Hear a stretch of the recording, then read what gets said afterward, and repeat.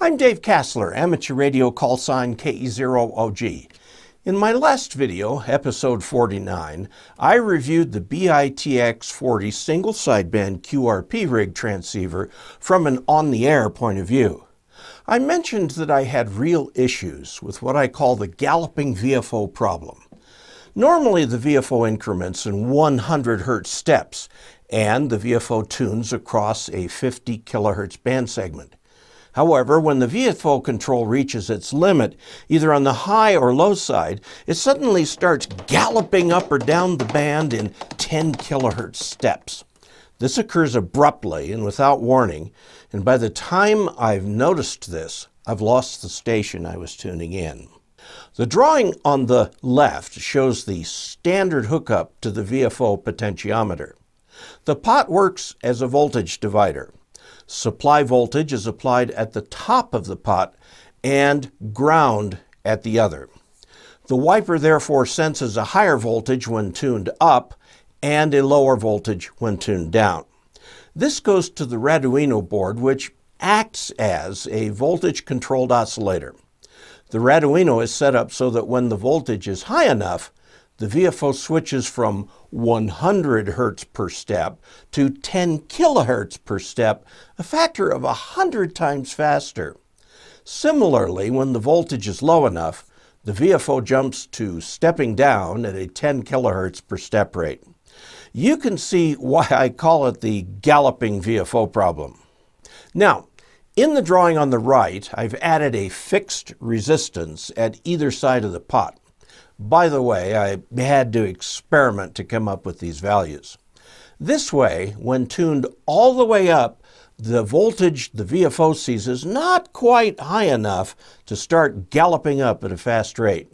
Similarly, when tuned down, it doesn't quite hit a low enough voltage to start galloping down. This makes tuning ever more comfortable, knowing I won't suddenly lose the station if I accidentally cross the galloping threshold. But the VFO can only cover a 50 kHz wide band segment.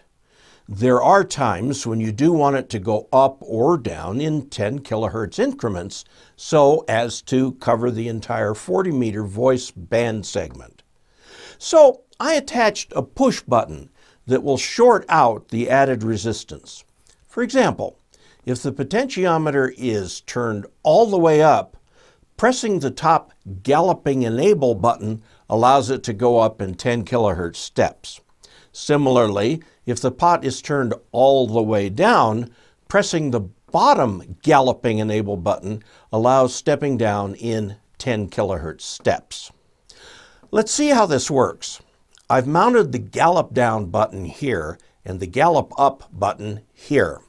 In normal mode, when the frequency pot is turned all the way up, it simply stops there.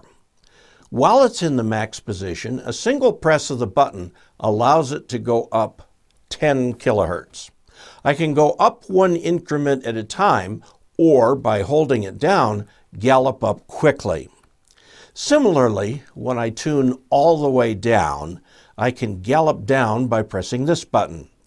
Given that the VFO tunes a 50 kHz band segment, if I only go up or down a step or two, I can easily keep track of where the station of interest is. I mentioned in my operations review that the Galloping VFO was a showstopper for me. But with this relatively simple mod, it's much easier to use, and I don't have to worry about my QRP horse suddenly galloping when it had been at a slow walk. I'm much happier with it now. My next step is to learn more about the software in the Arduino and how I can modify it. Again, there's ample information on the BITX group at the URL shown on the screen and in the text below. Please click like and please subscribe. Check out the Ask Dave playlist and my website's tip jar. The early bird catches the worm, which is great if you like worms. Leave a comment, ask a question. Until next time, 73.